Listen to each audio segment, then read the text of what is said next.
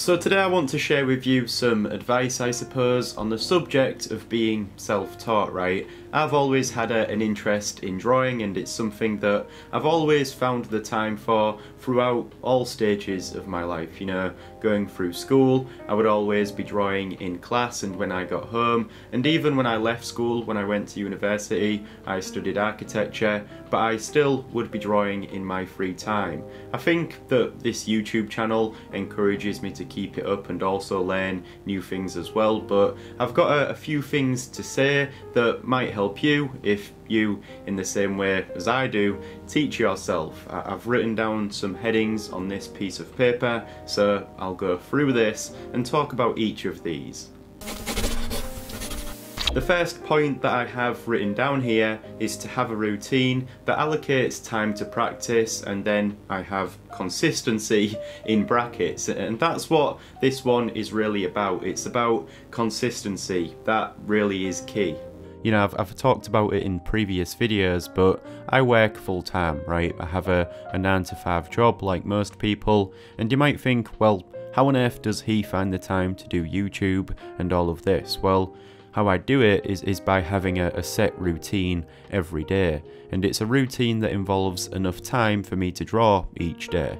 I tend to draw and work on videos for around 3 hours a day, right? I wake up at 5, work until 8, then I bike to work to be there at 9. Now, 3 hours isn't that much, but 3 hours every day for a week, that is a lot. What does that add up to? 3 times 7, like 21 hours. That's almost 3 full working days, and so that's plenty of time for me to practice and work on what I want to before I have to deal with my other responsibilities.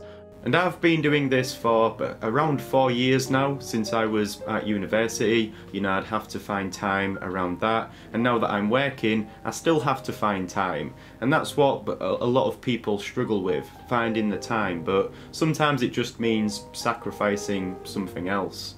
I go to bed at 9 o'clock to wake up early, which, I mean, it's like being a kid again. I don't want an early bedtime, but it's what I have to do.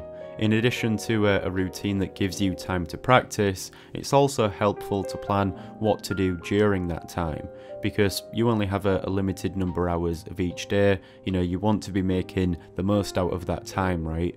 Now, I assume most of you will just be making art, right? You won't be making YouTube videos or doing a lot of the things that are involved with that, the things that I have to do.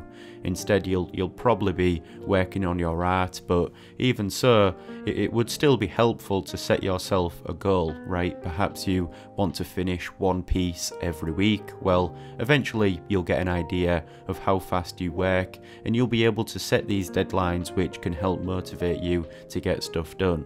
I'm repeating most of the things you hear from those typical self-help gurus, and although I don't want to sound like that, I do think that it can be helpful. At least it is for me.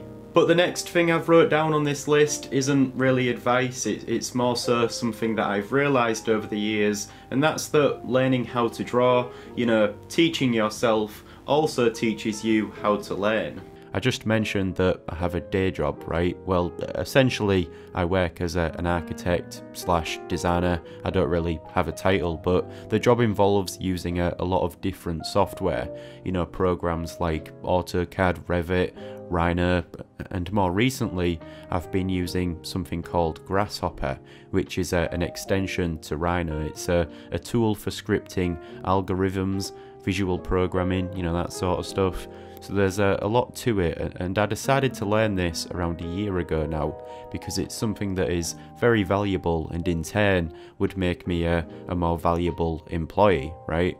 But the reason I bring this up here, you're probably wondering how it's relevant. Well, the process in learning how to use that, I found it to be very similar to the process of learning how to draw.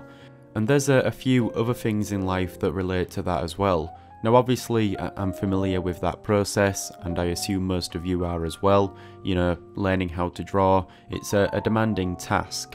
As I said earlier, you have to practice consistently, and throughout that time you're dealing with the frustrations of not knowing how to do something. This is even more relevant when you are teaching yourself, where you have no mentor or anyone to guide you. You're kind of left to your own devices, trying to figure things out. Thankfully the internet exists, which I'll discuss later, but it's up to you to do the work. Learning how to draw has given me the confidence to learn anything else in life, and I'm comfortable with not being able to do something. You know, I expect a lot of ups and downs, and that's where most people give up as well, right? As soon as they start to figure out they are not good at something, they decide it's not for them. But if you really want to do something, then that in itself is what often keeps you coming back. Anyways, next on this list is immerse yourself in the subject. And so this is where I was going to discuss the internet, for example, because that's really your teacher here. Most of what I do, I have learned how to do from learning online.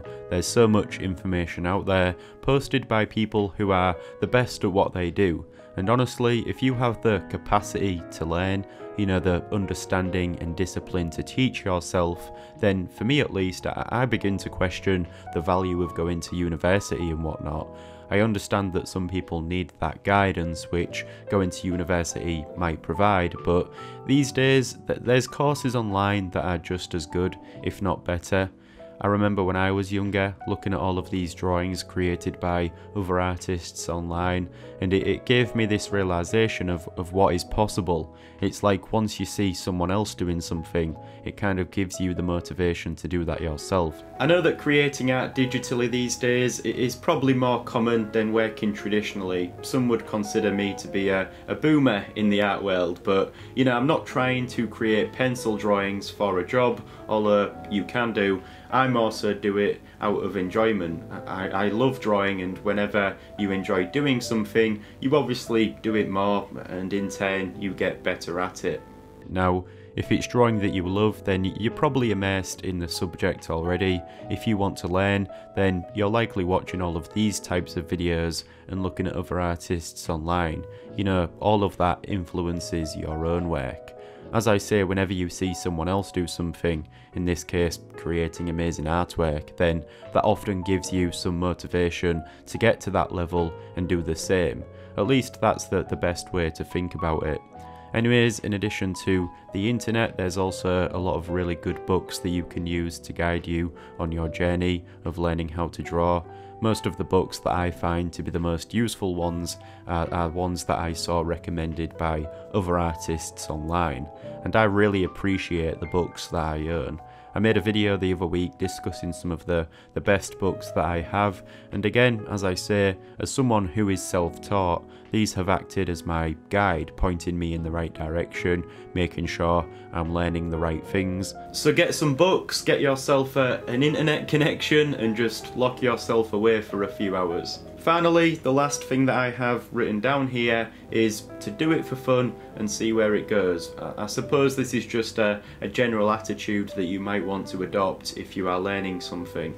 You know, I assume most of you watching are artists who also do it as a hobby as opposed to a means of earning an income, and you likely do it because you enjoy doing it. It's fun, right?